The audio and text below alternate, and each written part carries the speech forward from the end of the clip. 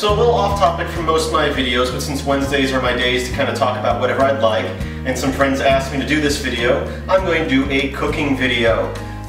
Some friends of mine really like my eggplant Parmesan, and so that's what we're going to be making today. So of course you'll need an eggplant. And my wife Jennifer will be helping me with this. Okay, first step, take your eggplant and slice it up. And the goal here is to slice it as thin as you can. Paper thin is great. Obviously it's hard to get that thin, but do your best. First things first, we're going to cut off this end and we're going to throw away that end. We don't need that. I also leave this end onto the end because it gives you something to hold on to as you get towards the end there. So go ahead and just cut those up really thin like so. So, like that. Now, while cutting up your eggplant, you might get some pieces that you cut a little too thin or a little too thick. It's not the end of the world. But our next step is to cover it in scrambled eggs and then breadcrumbs. So you take your eggplant and you coat it inside your scrambled eggs, strip off any excess, and then take it and just coat it and cover it with breadcrumbs. Doesn't really matter what breadcrumbs you use. I use Italian style. If you're using a plain style, you can always add some other stuff, some Italian seasoning to it if you'd like. And then place them all on a plate and we're ready to get them ready to cook. At this point you want to preheat your oven to a bake setting of 350 to 375 so that it's all warmed up once we complete the rest of the process and it's ready to go. Now if you have a spouse, a roommate, significant other, or anybody to help you, doing somewhat of an assembly line can help this move along a little bit quicker. And normally when I cook this, my wife helps. After I cut up the eggplant, she'll cover it in the egg and the breadcrumbs and put it on a plate while I'm frying them up, and we kind of just switch plates back and forth. Now as far as frying, first thing you want to do is just get yourself a little tiny bottle of oil. Don't need very much, just a small bottle like this.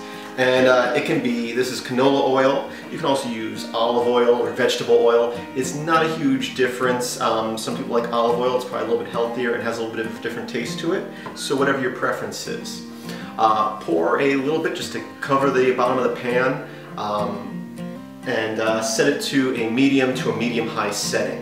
And once it's warmed up, you can start frying. So as you can see, I've got the oil over a medium to medium-high heat here. You don't want to go too high because you don't want to burn it.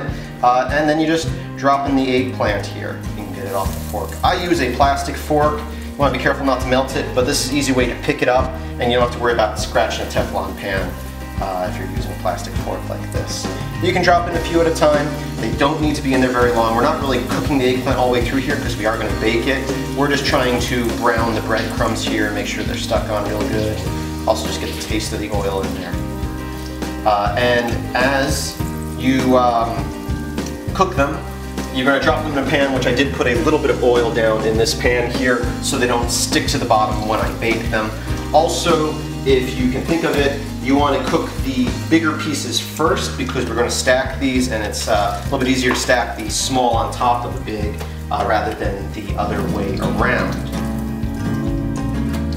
Every once in a while you'll get a lot of breadcrumbs in the pan here, and you just want to wash that out. Just you don't need to wash it, just dump out that oil, wipe it down quickly with a paper towel and add some more oil every couple of rotations. Now as you stack your eggplant into your greased pan, I like to put a little bit of sauce and mozzarella cheese in between each layer as I go, kind of like you're making a lasagna.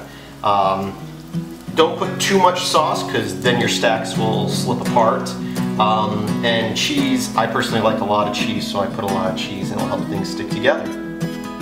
Now I've been a little sloppy and messy with my cheese here, but I do like to put a decent amount of cheese on the very top once my stacks are done being built. Now that your eggplant is fried up, layered, and cheesed, your oven should be preheated by now, and go ahead and throw it in. And anywhere from 20 to 30 minutes would probably be a good amount. At this point, you should probably start boiling some water if you haven't already to cook up your pasta, and they should be done about the same time, and then you just enjoy. And this is our final product here. Here's the eggplant right here. You can see my cheese is a little crispy on top. That's because I cooked it on the top rack of the oven. You may want to think about putting it on the middle rack if you don't want it that brown. And just keep an eye on it while it's cooking. But that's it. It's nice, soft, cheesy, and delicious. Well, that's it. I hope you enjoyed this video. I thank those of you who stuck around till the end. I know it's a little off topic from most of my videos, but Wednesdays will be like that occasionally. So I hope you give this recipe a try. It's one of my favorites and people seem to really enjoy it, and it's rather easy. And I just hope that you have a great day.